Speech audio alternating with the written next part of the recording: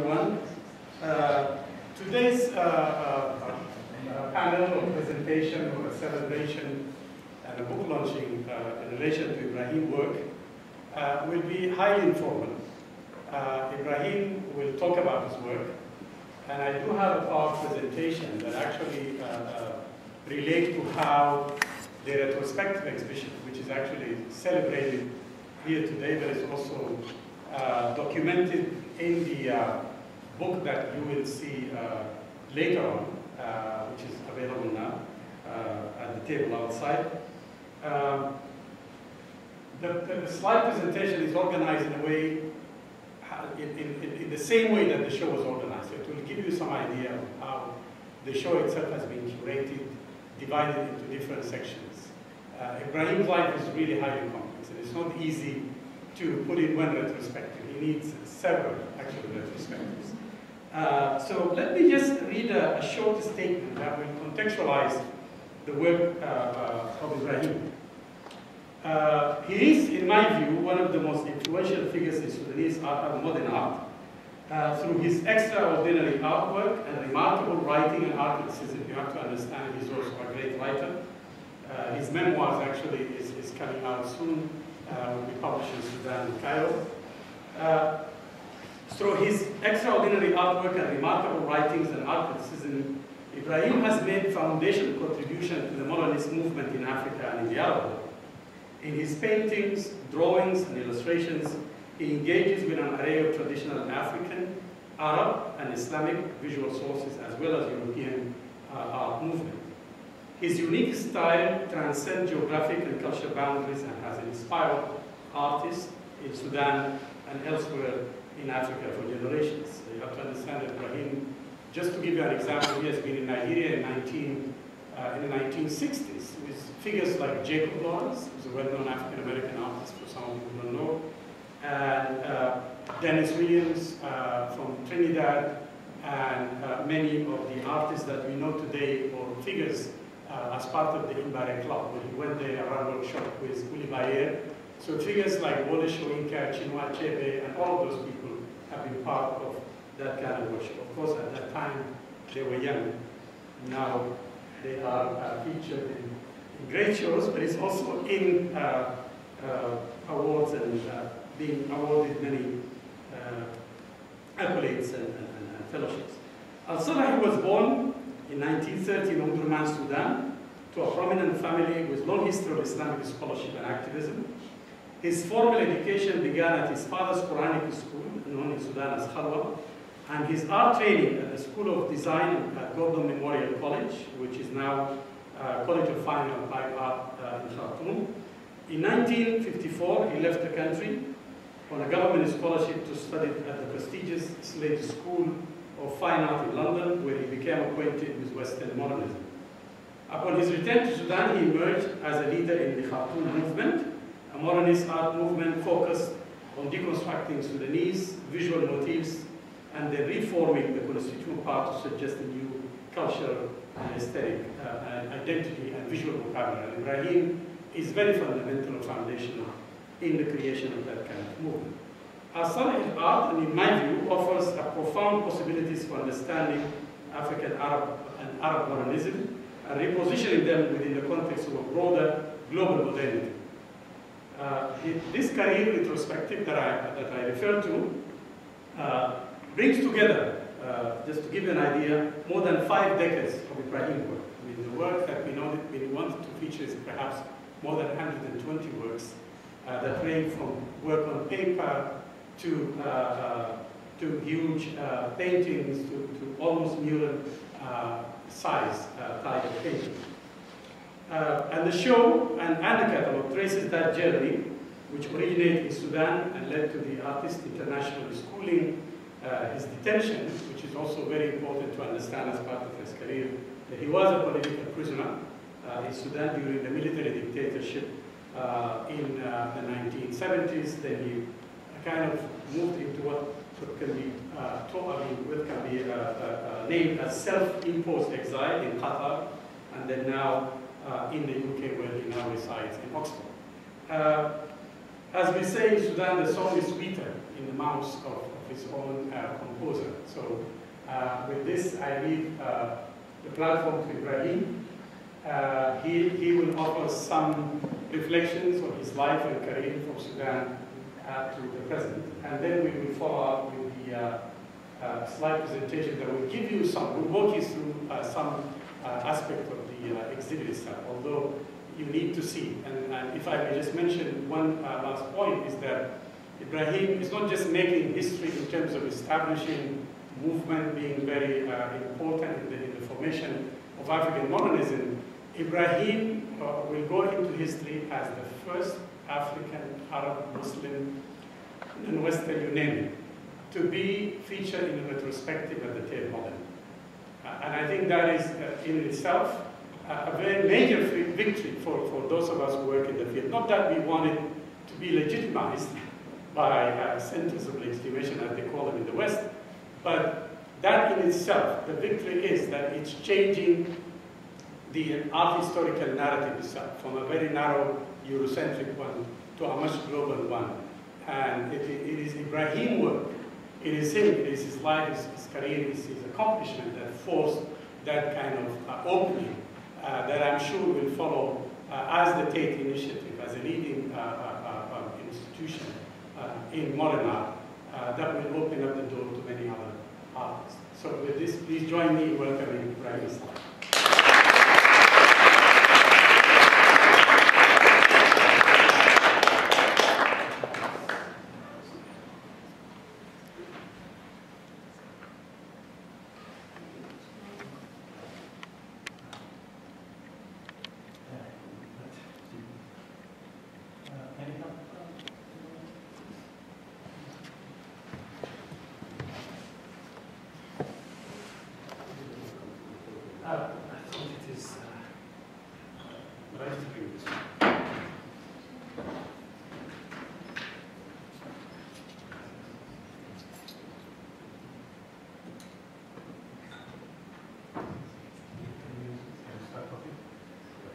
Yeah, I think it's working. Right.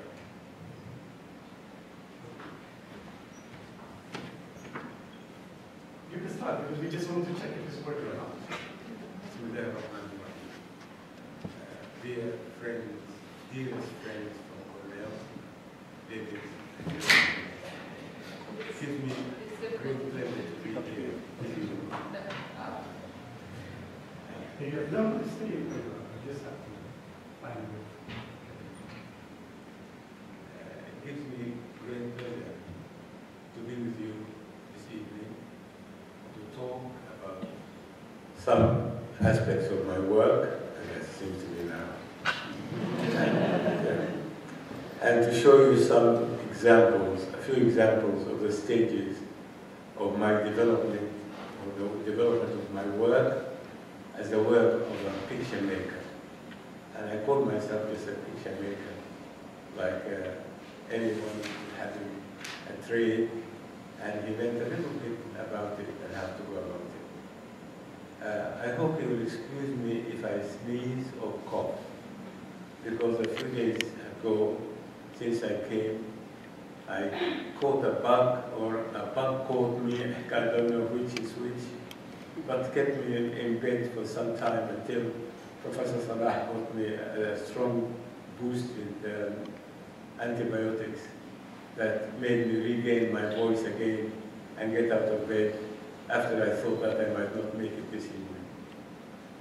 Before I start, maybe it's better just to give you a very, very brief account of my art training from childhood till now, because I'm still learning and still carrying on. As you, Salah mentioned, I'm now 82, but my mother told me that I was sent to school, to a Quranic school, at the age of 2. In that school, which my father established in front of our house, so I didn't have to go far away. And it's that period where I spent 5 years, from 2 to still 5, as a young boy. The one thing that I remember very well indeed, which affected my work later on, is the fact that we used to, everyone learned a few chapters of the Quran. You have to celebrate and decorate your wooden slate with a decorative patterns and motifs, which look like a frieze in manuscripts. And inside you write the letters of the last chapter that you have learned. No other form at all, but that taught me a great deal about calligraphy, about the precision of space and the lines and so on. And then the British introduced a new system of education, which was three periods. The first elementary goes for 4 years, and there was no art training in it at all except calligraphy. The second period, which is called intermediate school, and that was for another 4 years. And this period, I remember there was also no art training at all except calligraphy again. And I never forget from that period, in a friend of ours, a period for art or any sort of creative act is limited to the extent that only when a teacher is missing from coming to give his lecture, is that they have someone to fill in. And I remember the one whom I remember his name very well, called Ahmed Babikr. He used to come with a book that he dips his head in it, and he never looks at anyone at all. And a student beside me, a colleague, raised his hand, Mr. Sir, what should I draw? Draw anything. Then he says, could I draw a razor blade? And one of those Gillette razor blades with the hole inside, and he has his pencil around it. When he finishes, Sir, may I shade it with my pencil? He said, yeah. He shades it. Sir, I finished. What else should I do? And he says, do anything. Can I make another razor blade? Oh, that's a brilliant idea. Anyway, this is how things used to be. I remember at that time, I used to color the textbooks that has pictures in them. And I was frightened to death of being discovered, because at the end of the year, they might take collect the books they issued us. And that was it for the whole period, nothing except something self-dependency in making art. The third period, which is the secondary, before going to college or university or any higher institute of education, they have art introduced as part of the curriculum, and because it's had an examination at the end of the year for the General Certificate of Education of Sudan. There I found I have been helped a great deal by a teacher. He was a Welshman called Mr. Davies, and he took care of my work and myself and helped me a great deal until I went to the next step of joining the art college, which was called the School of Design in Khartoum. That was a place where it was fantastic because it was run by a philosopher called Jean-Pierre Green, who established the college. And he taught us to be observant, to watch nature, the human form. Every detail has got to be crystal clear, and you have to, in a way, to prove that you're a draftsman or a draftswoman.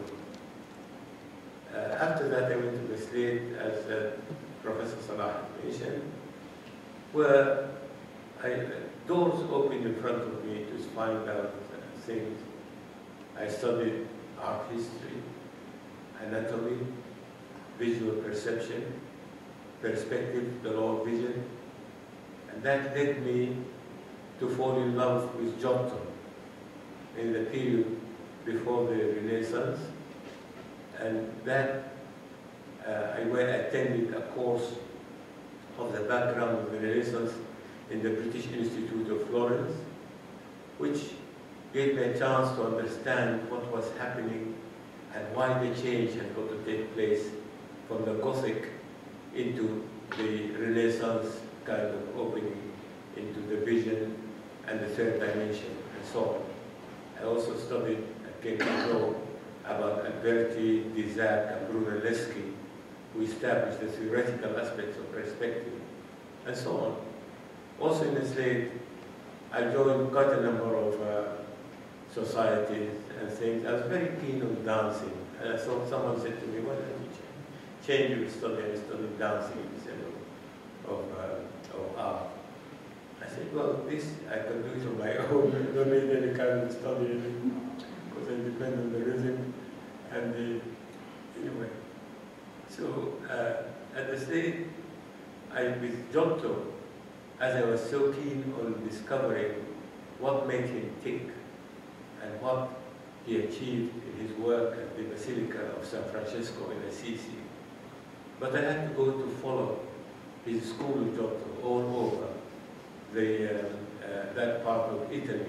And I went all around, bordering on Ravenna and the mosaics, and coming down up to Orvieto, very near Rome. And that taught me a great deal to see the thing. But later on, I turned away from Giotto because I thought very carefully about the third dimension of a picture. That is an imaginable thing because the picture has only got two dimensions. It's just the length and the breadth. That kind of is an illusion. So how can I preserve that element of third dimension while at the same time obeying the rule of the material I'm using, which is the two-dimensional. So this kind of took me some time to get to something. One of the pieces, I hope it will be in the presentation images, about a church on a hill. And that I can combine the physical nature, physical appearance of the building with the space before it into the picture plane and so on. A few kind of technical things which took some time. After the slate, I came to the States here in 62 and 64, 65, where I had a chance to visit as many art colleges, art schools, museums, and so on, you name it. And I traveled through so many states in the United States, met artists, joined the spiral group of black artists in Harlem, and so on. So I was hoping to learn as much as I could. Also because I had within me, there's a very inquisitive child which doesn't seem to grow at all. Right now, because of the age and so on, I haven't got the legs for it. But anyway, it keeps on nagging continuously, wanting me to travel around, to meet people, and so on.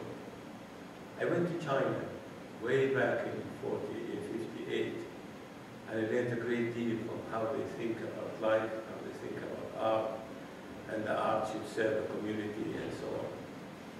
Then I came to, during my second visit to America, which was in 64, 65, I had a chance to study photography at Columbia University. And I did it for 1 year. At the same time, I went to learn etching and printmaking with Bob Blackburn, the artist here. I know he's passed away, maybe, rest in peace. So anyway, this is how things go. One of the things when I had to go back to Sudan, I was asked to join a kind of an administrative kind of organization by the Sudanese Academy for Administrative Sciences. And that put me in a different kind of sphere, which is far away from what I believe in or what I practice. Anyway, that was that. The thing is that for an artist, I always believe that the artist, having all his life since childhood, he has taken a great deal from the community, from the culture, from the heritage, local heritage that he knows and he grew up in. And that has got to be paid back in kind. I believe that there has to be a bridge between the artist and the community. I remember when I came back from England and I sent my work, whatever I've been doing, I was very keen on portraiture, landscape, still lifes, and so on. And so I thought of having an exhibition. So I had one big exhibition for all the works I brought from England. People came the first day and they had the soft drinks which are offered free, and then they left. They never came again. Second day, only my students in the art college and my colleagues came just to pass time, and then they're gone. The same thing. I had another exhibition, the same thing happened. A third exhibition, the same thing happened. This created a question and a query in my mind. What happened to them? Where is in their memory and the genes of their memory? Where is the past of Kush, of Marawi, of the kingdoms, the Christian kingdoms we had in the Sudan? We've been Christian for 1,000 years, and that is from the 6th century to the 16th century. We had three kingdoms, Nobadia in the north, bordering with Egypt, and then Magarra in northern Sudan, and Alwa, which is next to Khartoum, and even up to the South Khartoum, where they had churches, and they had basilicas, and they had murals, and so on. Where has that gone in their memory? Then this made me query, this query took me to discover what do they have, what do we have? Because so far, they're not coming nearer in any way. I found that when I passed through houses, the school where I was teaching, art college, they had winter trips to all over the Sudan to see the nature, the people, the trades, whatever it is. And this, I traveled, and sometimes I did on my own, to discover what people have in their homes, what makes sense to them aesthetically. And I found, to my ignorance before, things that we had and we have been living through all our lives, and I never realized the values in it, the aesthetic values in it. And this was Arabic calligraphy and motifs, the African motifs and sense of decoration, which is all over the house. Then I thought, why not try to use it as a sort of an eye-catcher to the people and see the response? So I used Arabic calligraphy with words which I took from what they have in their homes, mostly either some verses from the Quran, or poetry, or words of wisdom, or sayings. And I used ones, I remember the first one I used the word Allah, God, just at the right hand top corner of a painting, and just nothing to do with the content of the work itself. And this has been recognized, and people came and said Allah. Then, looking at it, next step, I added more words, and they came nearer, and they came nearer.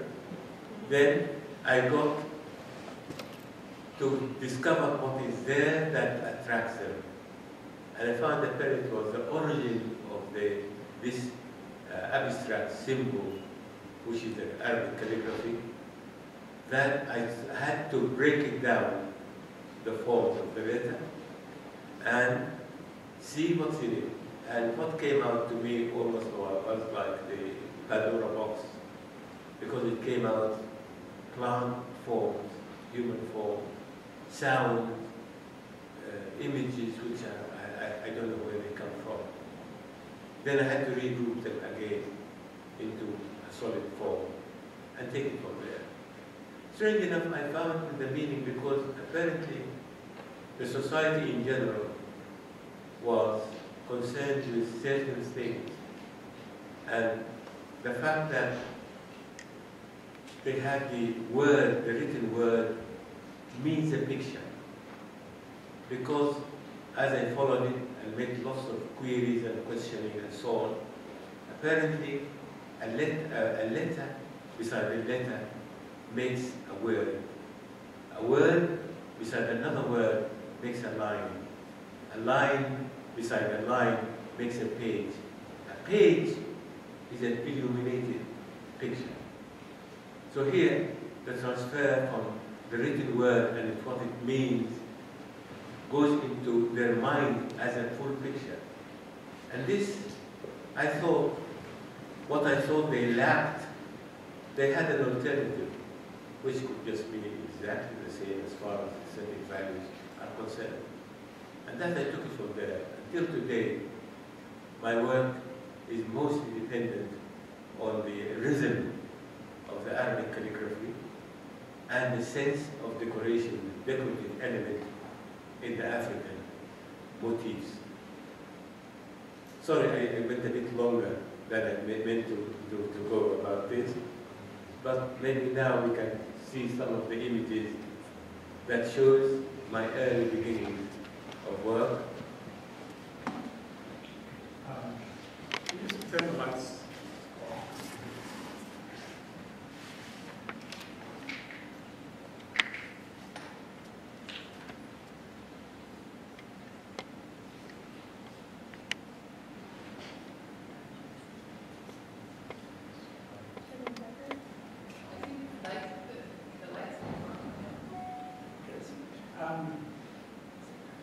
Is it possible to turn it? Down lower? Yeah, more down.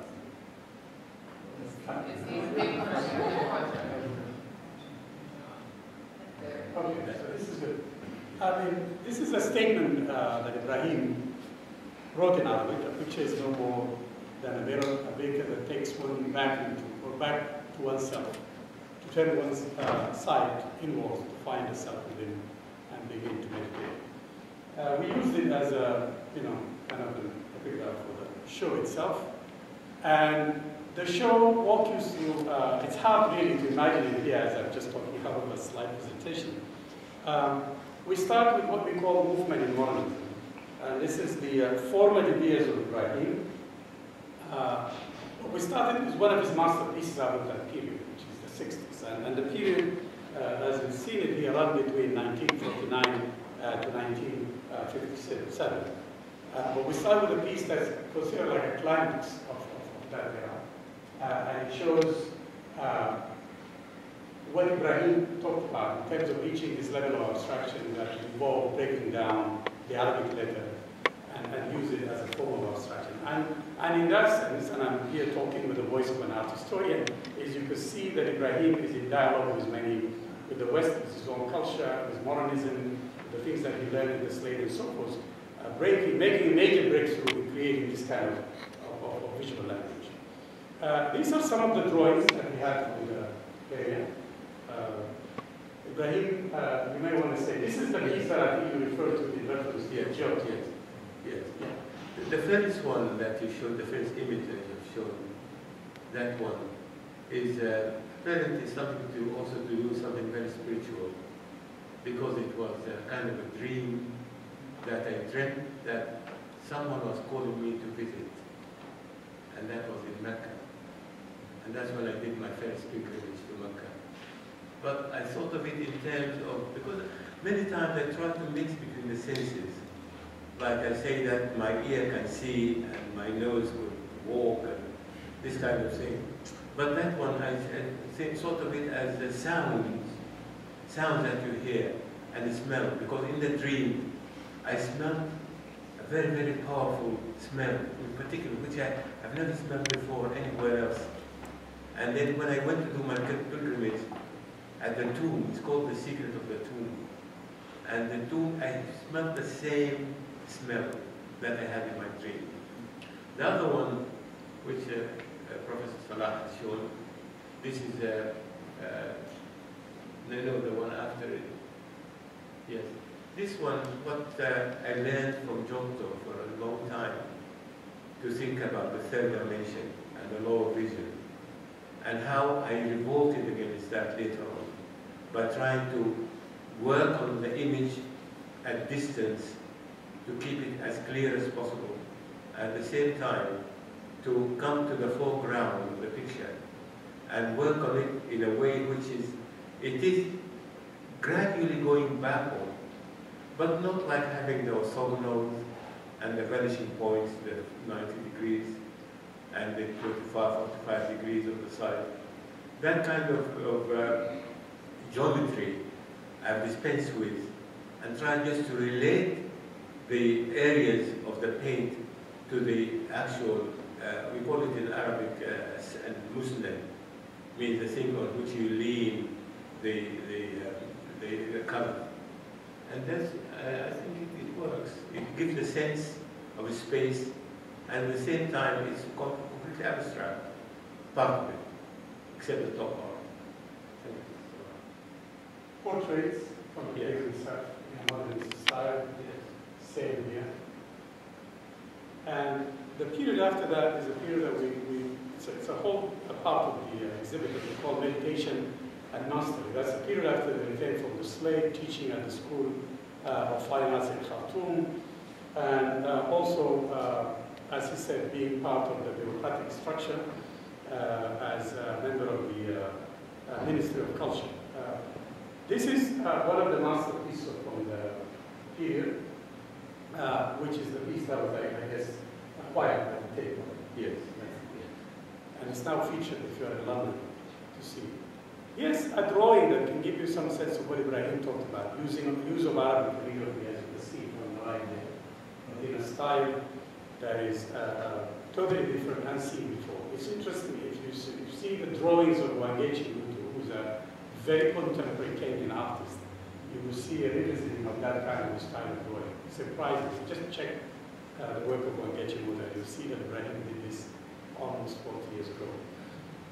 That's also a typical, of course, seated portrait, modernist one from that period, but it was,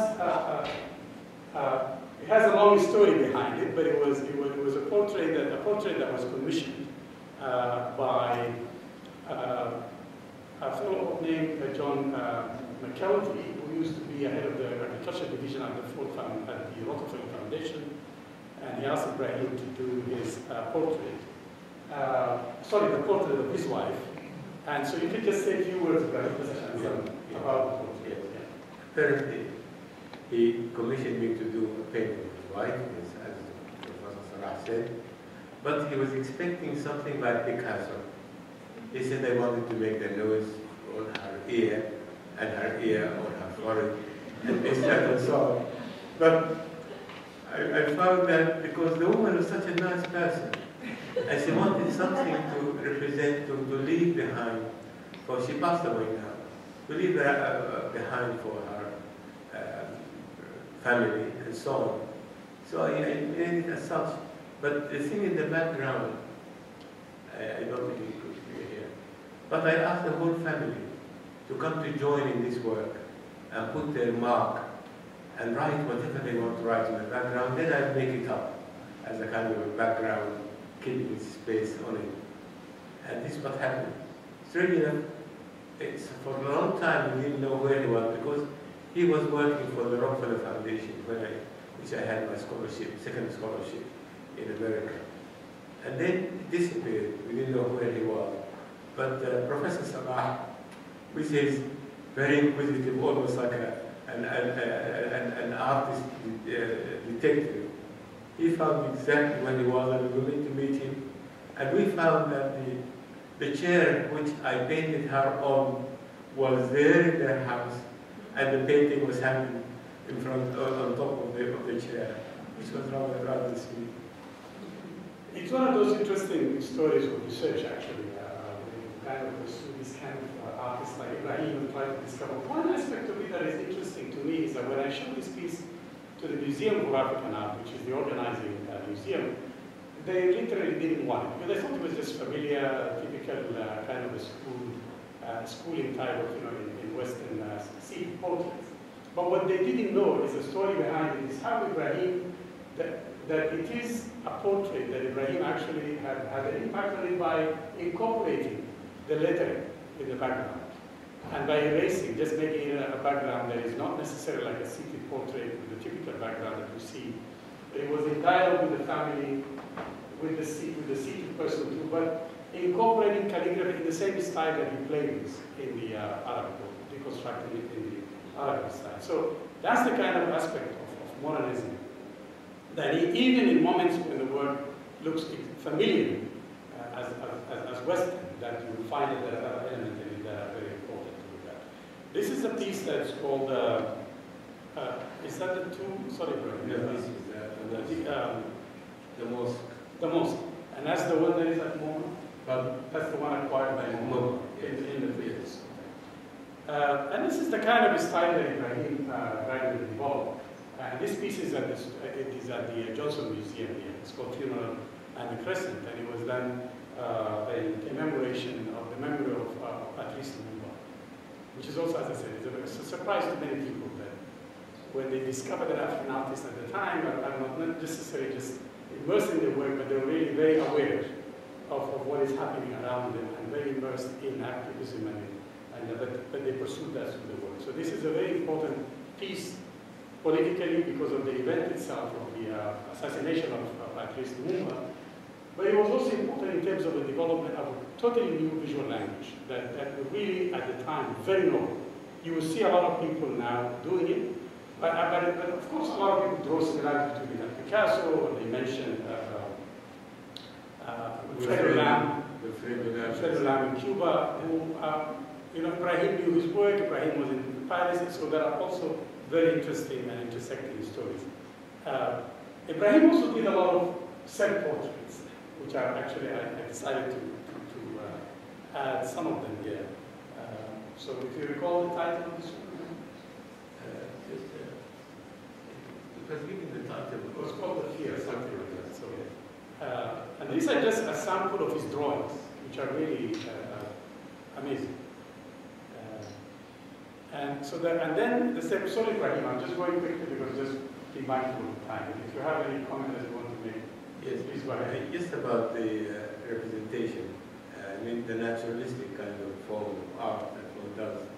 I never forget the time when I went back from the slave, and I was such a pompous one and conceited. I said that I could paint like Leonardo da Vinci, just give me the models and give me the support, the financial support, and I could make this and that and so on. But then they changed. I came to my senses. I realized the whole thing, because a great deal it needs a lot of support from this and that. They had the church and they had the rich people there, and there was a living culture going behind. While there, I was living in a place which is semi-desert, and there's anyway, that kind of thing. But these changes had to happen continuously, in spite of the acquired experience in picture making. But one keeps changing continuously, because I never wanted to get stuck and be petrified by a certain style or something. Later on, I changed, as so the period after that in the show itself, even though the show has some wishes for special work that we have, and it's not necessarily follow a historical narration, but it was also thematic at the same time. So this is a period that we call prison expatriation and exile. Ibrahim in 1975, there was a military coup, and in the aftermath of that failed coup, Ibrahim used to be at the time the deputy minister of culture. And to refer to him, he actually did a lot in terms of organizing the Department of Culture. It's an experience that he talks about in his memoir that is actually very fascinating for people like me who at the time view with suspicion any collaborations with that government. But Ibrahim definitely, the way he impacted the Minister of Culture would never be the same for anybody who comes after him. But of course that was all destroyed by the current military regime. We seem to be cursed by one military group after the other. So After his imprisonment, which is actually a fascinating period that we focus a whole wing of the exhibit on part of his work that he actually did, which we call the prison note. He did some sketches that are really beautiful. I'll show you samples of those later on. But this is the period when he left, went to Qatar, and then after that, of course, England, and he did come back for a short period, but there was a period where he turned completely into painting. Not necessarily completely, but painting mostly in black and white, of a style that he called organic gross. But he works with pen and ink, and some of you who may have seen his work at the Johnson Museum are probably familiar with this. So they're fascinating type of painting, and Ibrahim, I'll just run through them and you can say anything you want to do about it. But the movement towards black and white happened after prison. But of course, from an art historical perspective, as our child as an art historian, to make sense of all that kind of chaos and material and canonize it in some form, the influence of the spiral may have been there. Ibrahim may contest this because they painted in black and white. His visit to Mexico, the largest style mural line of his work, is very similar to a lot of Mexican muralists, and so forth. But Ibrahim could reflect on that, and I will show some of the work as we go on. Ibrahim? Apparently, when I was in the government hospitality in the Sudan, which was quite an experience, and not all of it was that bad. It was bad enough to be in, but inside something else happens. I remember we've been deprived of having food from our homes, and the food we had was inedible. And so, by the time when they allowed us to have food, it was brought in from our homes in paper which was cement casing, and made into a kind of a plastic bag, a bag like a plastic bag. And anyone in jail who was found to have paper and a pencil, then they put us in solitary confinement for 15 days. And there was a small pencil that we had that we used to use, and then with a little, I cut the paper into smaller pieces, and I used to hide it in the sand in front of the cell. And then I had the idea, as I had to make it very tiny.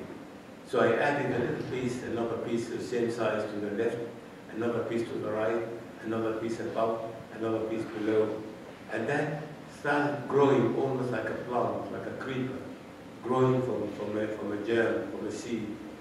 But in my mind, it presents something which I'm part of. I think the particle and the whole, the individual and society, and so on. This, as I did in pencil when I came out, I did mostly in black and white, and was trying to find out the link between the two contrasting elements in color, the black and the whiteness of the paper. So I tried to discover the gray tone in between, and this gray tone is the link, which the same thing as I was thinking about the artist and the viewers and the public, the same thing I was dealing with the gray tone. I did it in such a way to keep the ground, which was white, alive. I took into cross-hatching. With the cross-hatching, I narrowed it in such a way that the cross-hatching fits into almost solid black. But the little tiny little dots, you can see it with an enlarger, that they're there to keep the paper alive. I never wanted to kill anything. Enough killing in the world, so I'm not going to be one of them. Anyway, this resulted into a series of work. Many times I come back to it because I was thinking the same thing as I had with that course of photography I had in Colombia, of verbalization of the picture in black and white. And that was a very interesting kind of research work, and how to explain and how to understand a picture by its basic elements of light and shade. And this is the same. So I carry on. Now I came back though I had a visit to Spain, I've been invited to show to visit Andalusia. And almost like the Arabs coming back to Spain, quite a dream. Anyway, I did large works, huge, and I've been still working, just finished some last month, and all done in black and white, because I found with black and white, it extenuates and sort of feeds the sense of drama in the picture, which I wanted to preserve. And just a few words on the organic ones, because the idea of how you build up this huge year of life. This piece, by the way, is in the collection of the Johnson Museum. Yes, I had each piece, as I said earlier, that I wanted to preserve the relationship between the individual and the society, between the particle and the whole, that I thought, why don't I have each piece in itself can function by itself like an individual in a society, individual, separate from anyone else. Yet together they create a society, and I hope it will be a harmonious society, in spite of the fact that I'm using contrasting elements in it.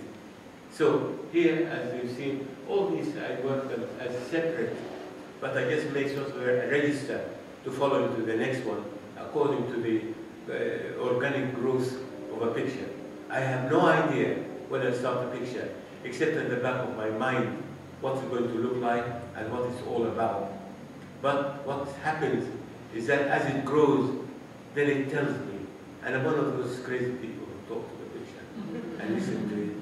And they tell me exactly, take this away from me, add something here, take this away, and so forth. Until it takes shape, then toward the end it says to me, go home. I have nothing more to do. Just leave me alone. And that's when I find that it's finished. And that's the time when I sign it and put the date on it. And these are just examples. I mean, it's ranges from like really large mural-like type in size to smaller pieces and even portraits. And this is one of the portraits from that period. So is that with Picasso? You can say something about it? Yes. Well, it's a very tiny, small one. I did it, and then I saw it looked like Picasso to me looking out of the window. And he had a big bottle in front of him. So, well, how to link between Picasso and a bottle of milk on a windowsill, I don't know. And this one is interesting, because I gave it a name of Halabi Mutasam al-Nahar, that the gypsy in the midday, apparently as children, there used to be someone who comes having kind of very ripe fruit, guavas and bananas and so on, and goes there, and we didn't have money, so we used to run up behind him and just have a whiff of the smell of the ripe fruit. And so, some of this used in the cover of the book. yes. And this is just another example of that kind of series, black and white. Drawings from that period, which incorporate the Arabic calligraphy. These are, Ibrahim did a lot of illustrations of books. They are very important, and some of you want to know that. You know, Taib Saad, the author of The Season of Migration to the North, one of his novels called Wedding of Zayn. Ibrahim actually did the illustrations for those novels. He started in, the first one was done in 1960. Way back in the 60s. Mid-60s. So, and the period that we end up with, although, as I said, that we focused on some individual work in kind of an art, with a much more, we had big space to the prison notebook, to something called the neuropathic suite, and so forth. But this is the last period, which is what we call a continuous spiritual journey. And the reason is because during this period, although this is considered from that period, this is actually a masterpiece as commissioned by the Andy Warhol Foundation for the Museum for Africana. He accomplished this piece actually during one of his residences in Ithaca, in a studio that is offered by the College of Fine Arts, by the College of Architecture and Art in downtown. And it's really a huge piece. and hopefully some of you will see a show and see. And you can say a few words about it before we get to the tree, right? About this piece. No, it's just, I think it speaks for itself. But there is an element. It's like, yes. He said, one day I saw a woman. Something critique. Okay. I said, yes. Actually, I saw a woman, but I couldn't tell when I showed it in the Gulf. Because the ruler was in the Sultanate of Oman. And I saw kind of absolute power in the middle. And there were two people sitting next to him, behind him, a step behind him. And that kind of serenity and authority and heaviness and so on, I just stuck in my mind as something that I had got to get it out.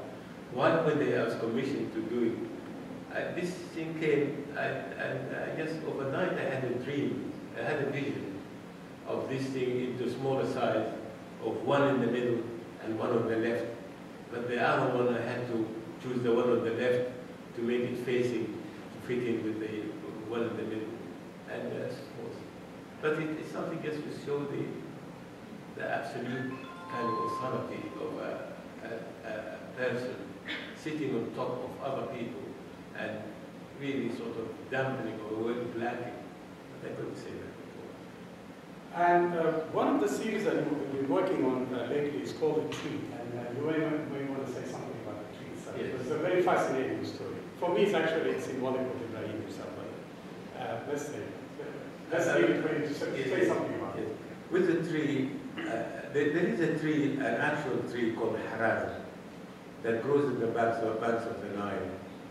And this tree, during the flood season and the rainy season, is completely dry, bone dry.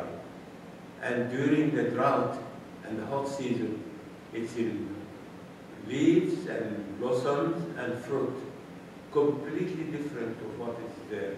As if there is a rejection of what is happening, a rejection against nature, against whatever is there. And it reminds me, because that many times I was trying to express in my work the nature of the Sudanese, of northern Sudan, who live on the Nile banks, yet they return their nomadic nature. They reject easiness and easy life.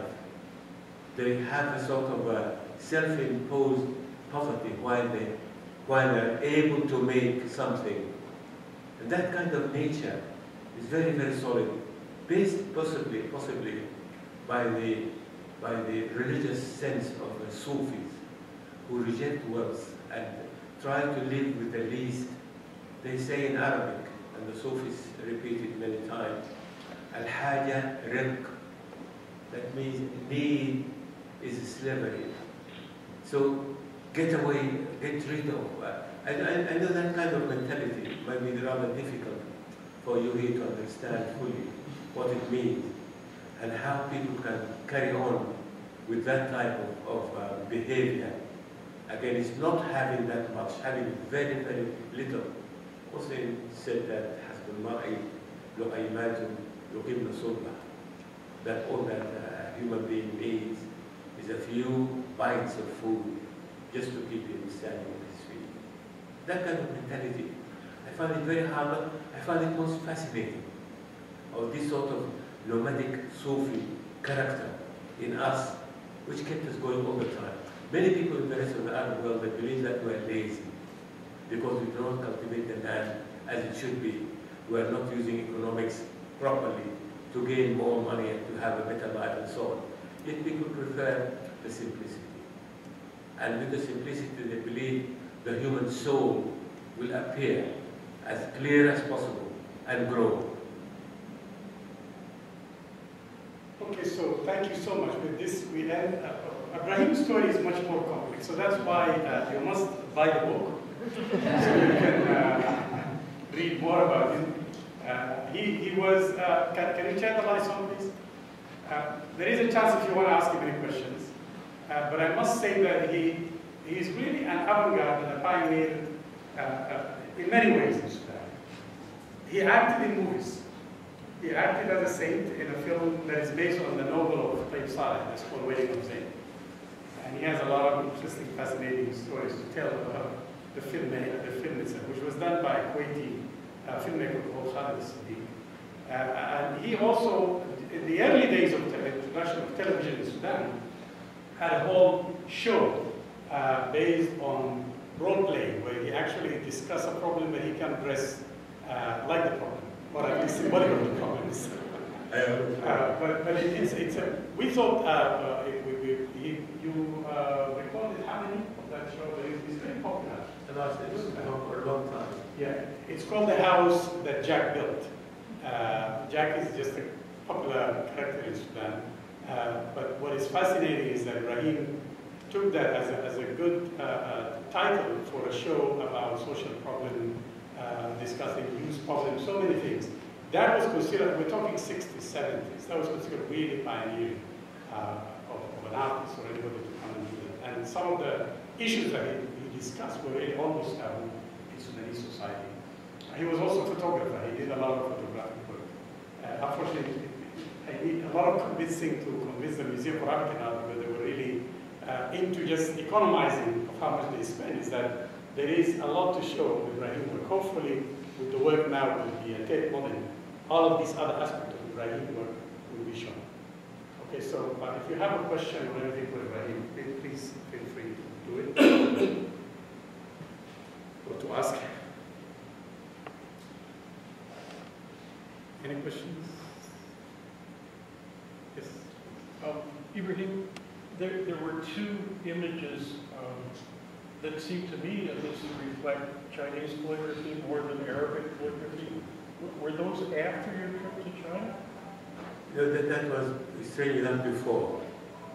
But I was trying to play around with the form, but not to imitate Chinese characters.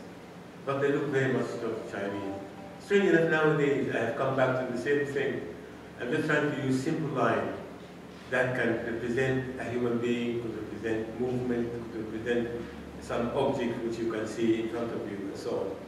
I remember when I went to China, I've been very, very much impressed with the Chinese kind of knowing how to treat, how to use art, and how to use people.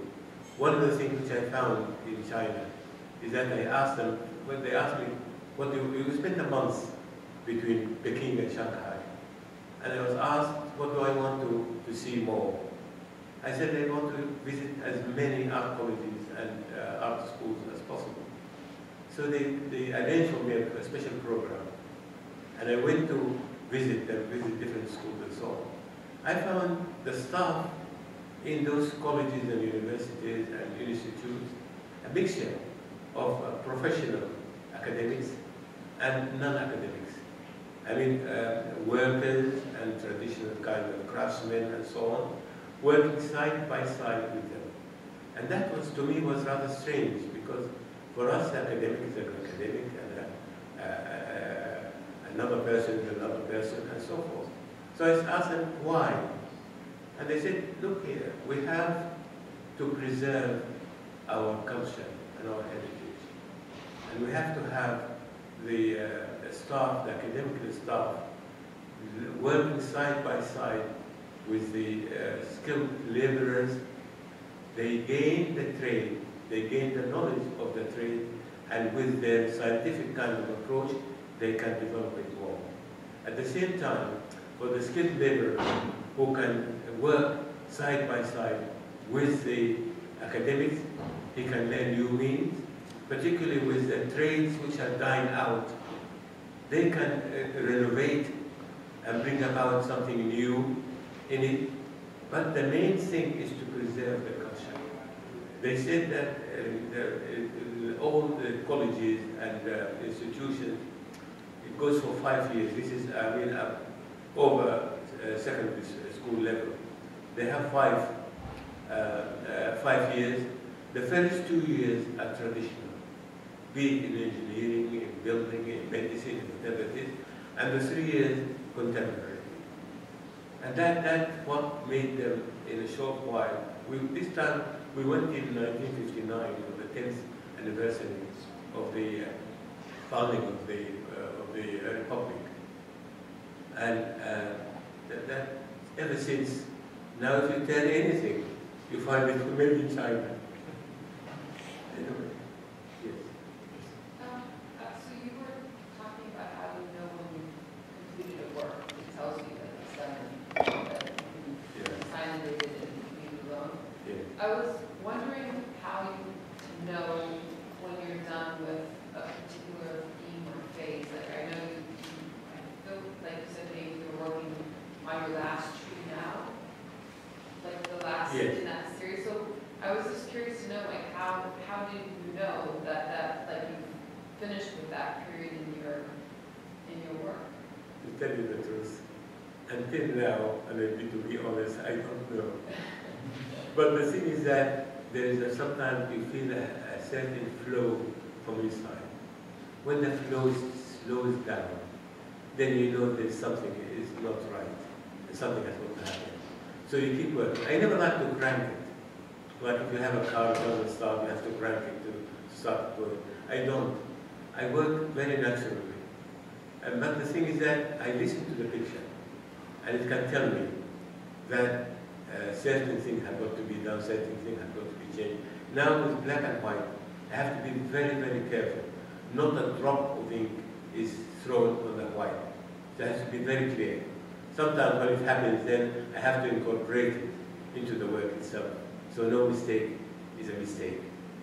But when it's finished, I have to rely on the picture, because I believe it has something to tell me that I have to respect. The same thing, I believe that the work is not finished until the viewer, the public comes in, because I think they have a responsibility to all the work. It's not only the work of the artist who will produce something and that's it. I believe that the work itself, as far as the viewer is concerned, is another step in the development of the work. And that's why many a time I find it difficult to give it a name. I leave the name to the viewers.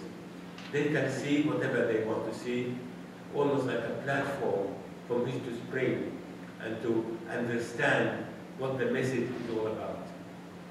So, but I don't know.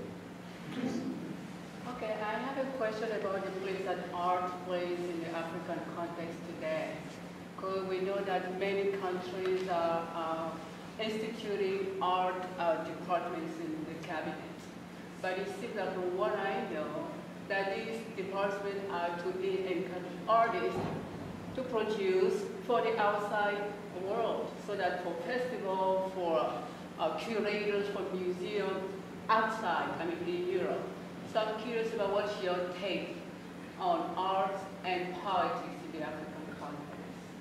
Unfortunately, this is what I mentioned earlier, that the artists have got to address three entities. The self, which is the ego. Otherwise the work will never come out. Because the artist himself has got the balance and the means to balance the work and bring it out as identical as possible to the idea that was burning within him or her. Secondly, he has to deal with the others in his own society, in his own culture, in his own kind of place, and so on. And the third is all, which is a human being all over the world. If he can hit those three birds with one stone, it's perfect. But usually, unfortunately, because of lack of a tradition in dealing with work of art to be in the houses, because people usually have got their own kind of means of expression. There's the folk art, which is there and which took over from the other kind of aesthetic kind of art, which is dealing with ideas and so on. Their art has got a function. So they are more related to the craftsman than to, but as far as contemporary work, this sort of so-called easel painting, this is a different level, which are not familiar, people are not familiar with it yet. And that's why they have that idea of the airport art. People who come for a short period and buy something light, whether a paper or a tiny small kind of canvas and so on, and they take it home. And the artist needs to live, needs money to buy material, to get living and to get married, to have children, whatever it is. And that's why he has to deal with that. So they only dealt with the ego and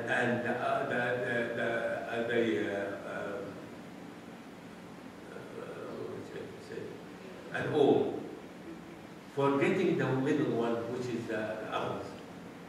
And this is what we tried very much indeed. That's why I was very much concerned to cater very much indeed to the three together, but with emphasis on the others, which is in between myself and the all, the human being everywhere. Unfortunately, in Africa now, I remember, I tell you something, we went with Professor Salah to Algeria, and we went to attend the opening of a museum. They had a mall, which they turned into a beautiful, beautiful art museum.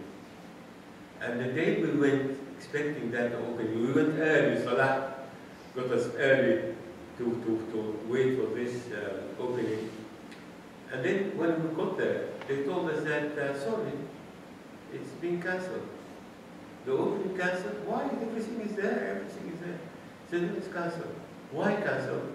Because they said the Minister of Culture who were attending in Algeria at that time thought that there's no point in coming to attend an art museum. So our own people have got that effect. Sometimes I never blame them because they haven't got it. And pressing them to have something, it will take time for them to come from that level of the ministerial or the kind of, the proper kind of facade of this and that and so on, to come to understand the real problem that we have within the society we live in. Okay, that's the last question. First of all, it's very nice that your work will be the first to be able to take water. So for most of us that work around the art area, it's something to be proud of.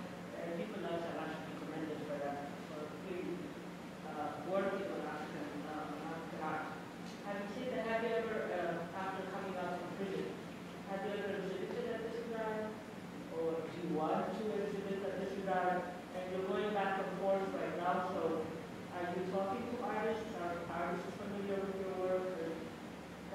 What do you think of the artistic community over there and your work, vis-a-vis your work? Yeah. When I came out from, even when I was in government hospitality, and they showed some of my work, they borrowed some of my work to show it. And when they was out, they asked them outside, where is he? And they said that he has gone out for a mission outside the country. I showed, when I came out, in little shows, not more, because I wasn't working inside. I wouldn't be allowed to have any paper or any pencil or anything at all. But I was working, and I had shows outside the Sudan. That time, I think I had in Germany, because some of the work which I had in before and so forth. But I care a great deal. Whenever I go, I meet with artists. I visit them in their villages, in their towns, wherever they are. I go to check on my students, whom I taught before, to see are they producing or not. I talk to the officials, though I tell them that in a way they understand that I'm not one of you, that you have a system, I have a system, I'm not like you at all. But the thing is that something has got to be done for culture. Something has got to be done for art. Recently we had my teacher, the one who taught us calligraphy, Osman Abdullah, who passed away. He used to work for a long time until his last days in the British Museum. And I asked him, for heaven's sake, why don't you have a museum for his work? Because he's got work like jewels. And they go, oh yes, yes, we'll think about it. And they kept thinking about it all the time. That kind of thing, I attend seminars, and I talk in papers, and in the television, and in the radio, until I got tired. Later on, I told them that no more talk. Leave me alone, please, to carry on with my own work. And that whatever I say is just words, and that's it, nothing more. So, we try. But there is a growing movement, very much alive in the Sudan as well. of young artists. And they're very much consolidating, very much getting together, discussing and putting their work across. Unfortunately, the outlets are very limited because we have only, after time when artists got fed up with the government, they only care for certain things and not everything. They had to make their own. One of them, called Ibrahim, who had to make of his house a gallery and an art center. I remember his wife asked him, because in the house he has 2 floors, and she said to him, where should we go? So go upstairs. So they all moved upstairs, and the gallery was down below. Another one called Rashid Diab, and he made of his house a gallery. The other places where you can show is only in embassies, French Cultural Center, the British Council, used to be the American Cultural Center, and so on, the Soviet, the Russian center outside. And this, now they're not functioning as used to be, except not with the French one. The rest of it is just, there's no facilities, no museum to see. So it's all kind of self-help all the way through. But that is limited. You can't develop something nationally or throughout the country on sort of self-help, because they haven't got the money for the material, they haven't got the space for rent or something. Very difficult. But there is a lively community of young artists working and producing at different levels: sculpture, and painting, and photography, filmmaking, and so on. So with this, we stop, and I really thank you so much. And so